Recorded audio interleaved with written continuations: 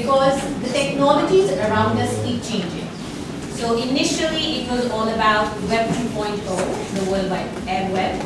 Now it's about Web 3.0, where artificial intelligence, etc. is coming into play. And then God knows how much farther it's going to be. So the question is, what do we teach our children? Because the world of technology keeps changing. And how do we teach it? So we have a philosophy at DeepRight.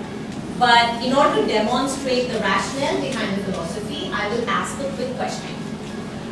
Raise your hand if you know how to use a mobile application. And if I don't see hands, then I'm very worried. Okay. Now raise your hand if you know how to make a mobile application.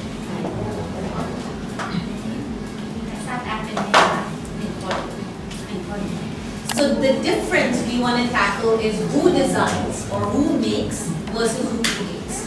And our philosophy with technology is we want to create an environment where children look at technology as things they can make, create and design and not just consume and use.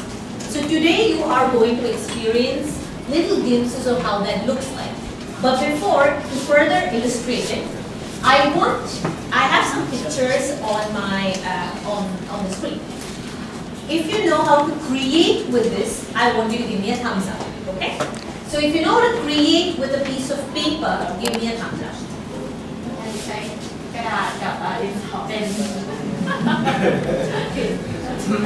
If you think you know how to create with cardboard, give me a thumbs up.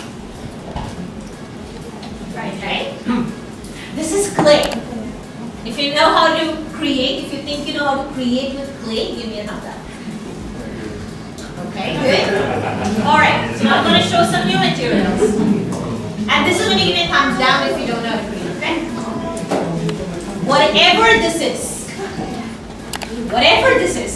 if you think you know how to create with this, give me a thumbs up. It's okay? Okay? This is more what I had to use a picture for, like smart lights, like when you walk into a room and lights turn up. If you know how to make or create with this, give me a thumbs up. To create it. Yes, not consume it. We all know how to consume it. But if you know how to create it, give me a thumbs up.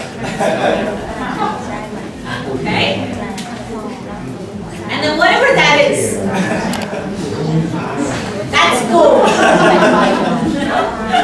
3 times. So today you will experience on various tables creation with all of the materials. There will be some tables that create with cardboard, some tables that create with electronic circuit, smart electronics, and then some coding. The idea is never to ensure you become a master in making with clay or a master in coding. The idea is for you to be able to look around the world and bring in concepts that you learn and merge it with the creation tools. So there are 4 rules. We're going to have a play hour. And you will be given the choice to walk around and select a table of your choice. On the table, there will be a maker mentor. You want to say hi, maker mentors, who will guide you through your design challenge. But they will only show the material, like how it works, but the rest is for you to figure out. What the challenge is mentioned on the table, and if you have any questions, you can ask your maker mentor. Now there are certain rules that we want to follow. That one's getting excited. So there are certain rules we want to follow during the play hour. The first one is the clap call. Once you're on your table, there will be a lot of noise, and which is good, I encourage that. It will be very hard for me to get your attention back. Number 2, Number 3, when you are stuck, and you are going to be stuck, because you're going to have a lot of questions, how are you going to figure out? The first instinct would be to say, ma'am, I don't know what this works. So we're going to try and do something different. We're going to ask 3 before. So when you're stuck, you're first going to ask the people on your table. If they don't have the answer, you're going to ask at least 2 other tables for help. And if they don't have the answer, you're going to ask Google, which is on your laptop in front of you. And if Google doesn't have the answer, then I'm going to. Okay? So ask 3 before me. Then, we are not always going to get the final product ready, which is fine. There are going to be many times where you're going to fail, where you think of something, but the idea comes out different. We celebrate failure as long as it's failing forward. So So the more times you get stuck, the more times you fail, you're in the right path. So don't feel frustrated, I'm going to break the toy because it doesn't work. It's a part of the design process. Don't break the toy. It's fine. Just take some time out. As long as you're feeling forward, you're good here. And those are the 3 rules. We get there to feel fine. Remember, you can only use the materials on the table. Remember, there's about 25 minutes. 25 minutes for you to finish your task, out of which the first 5 minutes will be the maker-mentor demonstrating the tool, and then you get to play.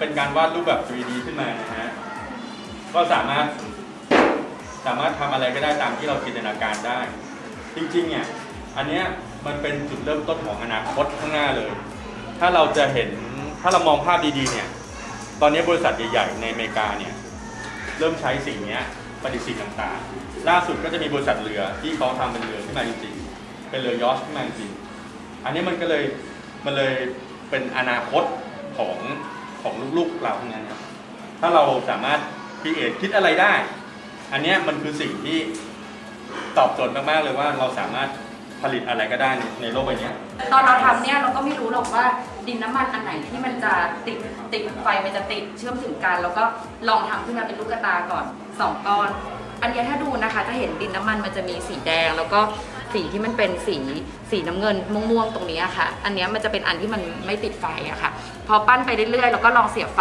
ก่อนตรงตาเนี่ยมันติดทีนี้คุณกฤษก็สามีนะคะก็มองว่าอยากรู้เหมือนกันว่าไฟมันจะไปได้ยาวขนาดไหนเขาก็เลยต่อขนตาน้องคาทาพิล่ามาเรื่อยๆนะคะแล้วขนตาน้องก็ยาวกว่าหางนี่ค่ะต่อไปดูว่ามันติดไหมทีนี้เราลองเสียบไปอันนึงเขาก็บอกว่าอยากรู้เหมือนกันว่าจะติดได้กี่อันก็ปักไปเรื่อยๆค่ะพอดีเวลาหมดก็เลยได้มาแค่4 อันใส่โค้ดเข้าไปให้กับตัวโรบอทนะครับเป็นคำสั่งซึ่งผมว่าอันนี้ลูกเราจะได้เรียนรู้เรื่องของการคิดที่เป็นระบบนะครับการคิดว่าแบบโรบอทต้องเลี้ยวซ้ายเลี้ยวขวายังไงจัดระเบียบนะครับแล้วก็ใส่แบบครีเอทเรื่องของแบบไฟเรื่องของท่าเต้นอะไรพวกนี้ลูกเล่นต่างๆเข้าไปนะครับก็นะครับได้ฝึกประมาณนี้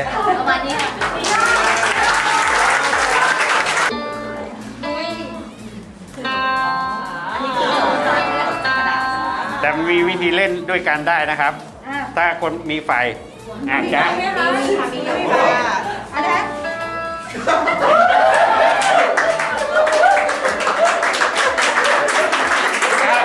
ลองทุกคนลองจับกันดูครับใครไม่มีไฟค่ะไม่มีไฟครับ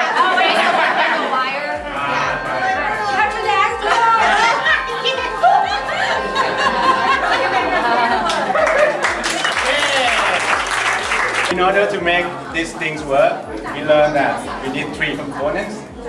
First is the power, and the input, and the output. Which is, in this case, the power is the battery. The input, we can use different kind of things, like sensors, dimmer switch, and the output could be light, sound, or the movement, which is the motor.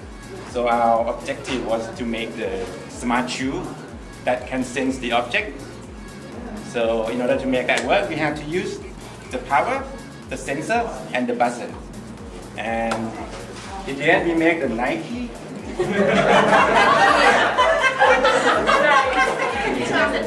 And ta-da!